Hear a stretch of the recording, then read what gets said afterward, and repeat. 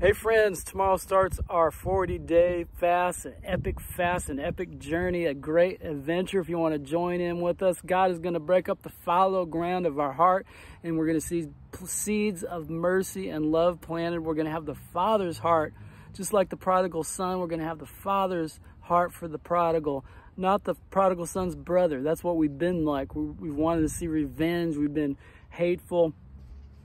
God is taking away that anger, and that's what this 40-day fast is about. We're calling it the ARC fast, acts of random kindness, or the Isaiah 58 fast. Read Isaiah 58. It's going to show you what I'm talking about, where we're going to stop being judgmental, hypocritical Pharisees that are trying to fast to be holy, and instead we're going to do the acts that actually come from spending time with Jesus. So that'd be part of it. Just spend time with the Lord. Set aside time every morning. And these acts of random kindness, as the Holy Spirit begins to speak into your spirit every morning, it's going to be intention. You got to have intention.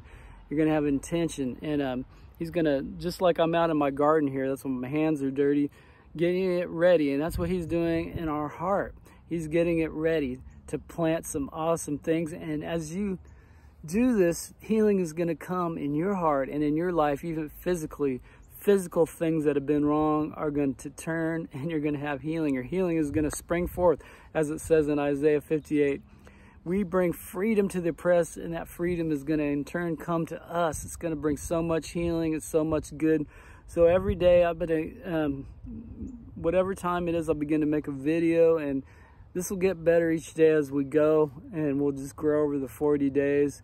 But I believe he's going to be speaking into your spirit on what he wants you to do. It's tailored to everybody, but it's going to be actually just more about our heart changing towards love and seeing people through the eyes of love, through God's eyes of mercy and kindness. Those that are supposed to be supposedly our enemies that we're angry at, we're going to lose that anger, and we're going to want to be on a rescue mission to save them instead, to heal their hearts, to bind up the broken.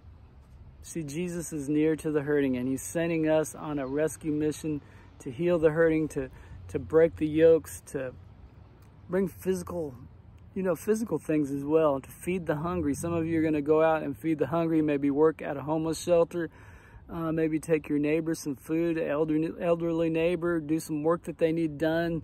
These are the kind of simple things, but I want it to be led by the Spirit. Maybe you'll have a word of knowledge for somebody that's just a powerful word of the Father's love for them. It's going to be that kind of stuff.